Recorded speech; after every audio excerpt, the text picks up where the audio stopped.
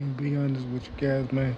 And what I want to talk about today is what I wish people had told me coming into spirituality.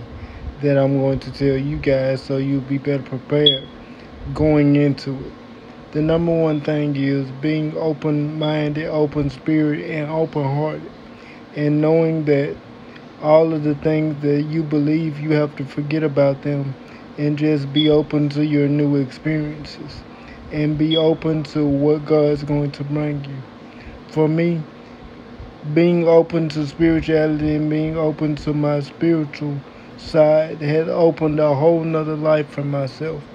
My physical strength and everything is tied to my spiritual belief and my belief in myself and my belief in my gift and my belief in my energy. And for me, it's just the way you control your energy is you have to believe in yourself. You have to tell yourself positive things. You have to listen to positive videos. And you have to be encouraging to yourself. And there will be negative times where you have negative thoughts or that negative voice, but you can drown it out by just telling yourself positive things. I personally normally have headphones and I basically stay in my own world. Not saying that in a bad way, but I'm saying I'm always listening to positive things or motivational things or encouraging things that empowers my gift or empowers my belief or empowers what I know I am. And that's the way you maintain your power or you maintain your gift. Now, if you choose to, if you mess up and choose to listen to that negative voice or listen to that negative energy, it will take your power away from you if you choose to agree. But if you build a positive bubble around yourself where nothing can come in it but positivity, you will be fine. And you have to believe in it, and you have to believe in your strength, and you have to believe in your gift, and you will be fine. And another thing I wish they had told me, you have to be open to criticism of yourself. And that was one of the toughest things for me because when I was younger, I used to be under the impression that I did nothing wrong. Other people do things wrong, and I'm basically, I don't want to say perfect, but always right. You're never always right. There's some things you have to own up about yourself. Own up that you don't know it all. Own up to the fact that you have to be open-hearted, and you have to look forward to learning more, and you have to look to work with God as a partner, and that you don't have to do everything yourself. You don't have to make everything about you. You don't have to make everything your responsibility. God will help you if you're open to it. So you just have to remain open and remain positive and accept your criticism and work to make them better. That's the biggest thing I had to learn about my spiritual experience. Really just staying open and staying positive and staying motivational and staying being a positive influence and just keeping positive energy flowing and just accepting my criticism. And one of the other things I had to come to accept is that God will only do everything up to a certain point. He won't do everything. Like, say for example, you wanted a new job. He will get you the interview, but it's up to you to go and do the interview.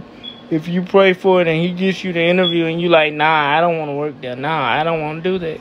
Then don't be surprised when you don't get the job, and don't complain when you don't get the opportunity you wanted.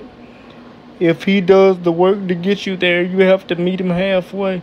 You have to do your half of the work. That's what makes blessings work. That's what makes everything work. The belief is the key.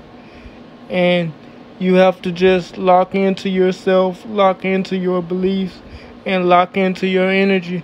And I personally feel like, and this is just me, this is how I've learned to deal with it, that As long as I'm locked into my bubble, as long as I'm locked into my energy, it's nothing that nobody can stop me. It's nothing that can stop you. It's nothing that can beat you. It's nothing that can harm you. As long as you stay in your little safety bubble and believe in yourself, it's nothing that you can't do. And I feel like I'm living proof of that every day. And I just want to continue to prove that, continue to grow, and continue to learn from life, and continue to use those lessons to become hopefully one of the greatest spiritual leaders of this generation. And I hope to carry it into the future and teach my future family, my future kids about it, and just continue to teach the world about it and make the world a better place with it. That's my number one goal in life, to just continue to make the world a better place, continue to make myself a better place, and to continue to be open to learning more about life each and every day, as we all should. And I just want to tell you, you can do anything. You just have to have an open mind and open heart, and recognize your shortcomings and be willing to work on them, and be willing to see God as a partner. You do 50%, he'll do 50%, and you will get stronger, you will get faster, you will get better. But you have to believe in it. You have to believe in yourself. You have to believe in your religion, and you have to be willing to do the work. And once you do those things, you will have everything God ever wanted for you to have. Like now, I'm in the best shape of my life. I'm comfortable. I'm in the best relationship of my life. And that's all thanks to God and my spiritual work and my willingness to be open to life. And I thank him for it every day. And I just pray to keep building on it, keep moving forward, and keep being the best version of myself each and every day. Every day is not easy. I do have hard days. I do have days where I'm extremely negative on myself. I do have days where I'm down on myself.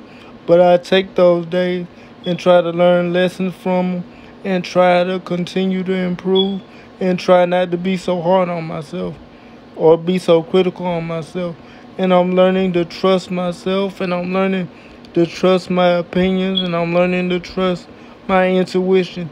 And what intuition is when you have an inner knowing of what's going on around you, or you may have a vision or a dream of what's going on around you. You learn to trust that, and you will never go wrong. Just don't fight yourself. When you know something's going on, trust what Spirit tells you. Listen to it, and you will be fine. Don't fight yourself. Learn to let life be what it is and go with the flow. It will make your life better. It will be less stressful, and you will have more success and less failure. Go with the flow. Don't fight against the flow. And that's everything you need if you're getting into spirituality. Or that's everything I think you need to be introduced to a spiritual journey, in my opinion. That's everything that worked for me. But I hope this helps you. I hope this motivates you. I hope this finds you well.